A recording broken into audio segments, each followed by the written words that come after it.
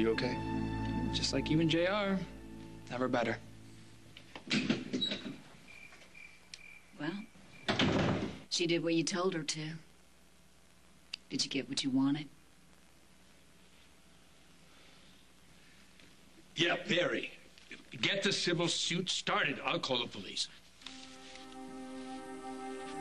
For once in your miserable life, you're gonna back off. This is JR's to end. However he wants it is the way it's gonna be.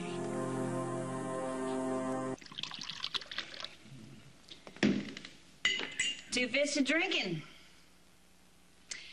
You either need a bigger liver or an AA meeting. This one, my wife, is for you. It's a toast to our stunning reversal of fortune. From our failure to expose Dixie, to you working your wiles on Dell. And I went to Crow Hollow, and all I came back with was a hangover and a honeymoon video. All wastes of time and effort. And all we had to do was sit back and wait for that woman to turn the tables on herself.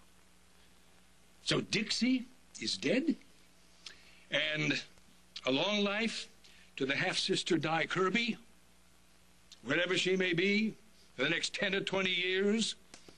I hope it's behind bars.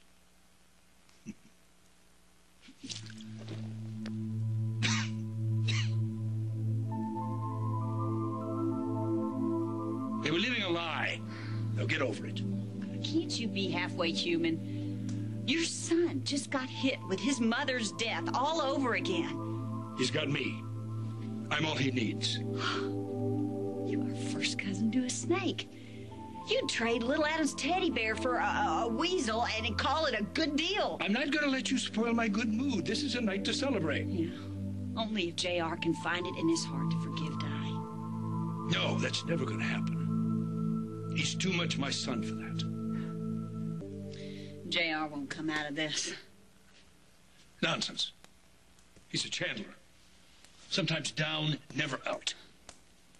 Di's been hit pretty hard herself. And it seems like she's truly sorry for all the pain she's caused. She damn well should be. She invaded our house, our lives. She's still family, Adam. No, Dixie is family. She's JR's family, too, you barnacle-encrusted piece of ornery. It's clear to anybody with eyes and half a heart that she really, truly cares for your son. What is this? You couldn't wait to expose her. Well, next time I'll be more careful what I wish for. Di Kirby endangered everyone in this house with her underworld ties. She should be thrown back into prison and left there to rot. Punishment has been handed out all the way around. Nobody's been shown much in the way of mercy, which is why seeing you guzzling that vodka and crowing about winning just makes me want to toss my cookies. It's not just Di and JR that your heart bleeds for, is it, Crystal? There's Tad. His heart's pretty well been shattered, too, miserable creature that he is. Him and his 3, count them, 3 DNA tests. He got exactly what he deserves. You really are as heartless as they come.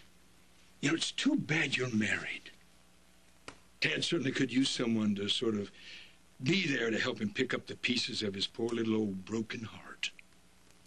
Adam Chandler, you are beyond despicable. That crack about Tad. Me wanting to be free to hold his hand. You had a thing for him. And it's over. No, I don't think it's as over as you insist. Oh, come on. I'm a married woman. Yeah, a moonshine marriage, one step above shotgun.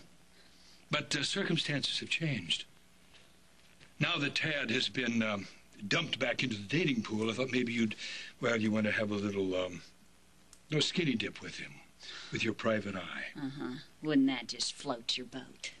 No, Crystal, you know what an incurable romantic I am. Oh, what passes as your heart would fit in a flea's navel? Well, if I'm so heartless, so utterly despicable, I think you'd use that as an opportunity to go after Tad again. And I would, gentleman that I am, open my arms and give you a quick, no muss, no fuss divorce. Well, aren't you just every shade of sentimental? Well, FYI, honey bunch, Tad Martin is no way in my future as I can imagine it. And seeing you partying through all this ugly, sad mess has made up my mind in permanent ink. I am never leaving you, hubby o' mine. Your punishment has just begun. Open your ear flaps, you sorry excuse for a human being. I've got one man in my life that I care about. He's upstairs in his footsie pajamas in his crib asleep. And now I'm worried about him more than I ever was, because today I saw up close and ugly how much of an example you set for the people that live under your influence. So I am staying right here, parked right here, and I'm going to stick to you like a porcupine quill. And not for love, and not for money, because I'm going to make darn sure that you don't mess up little A's life like you did your own son. So you just put on your crash helmet and pull down that visor, because I am taking you for the ride of your life.